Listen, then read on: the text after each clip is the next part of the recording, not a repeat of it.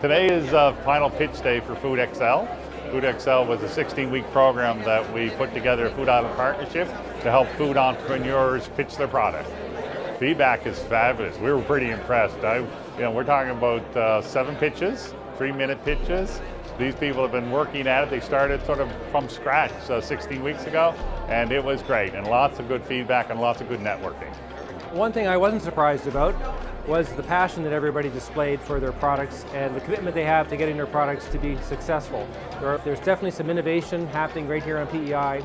I think it's really great that there's this opportunity to take some of these products and either distribute them more widely throughout PEI, but more importantly is the possibility of scaling those products and getting beyond PEI and get into other parts of the Maritimes and perhaps Canada, perhaps even further than that. It feels great. It feels fantastic. It feels great to be recognized, for a lot of hard work.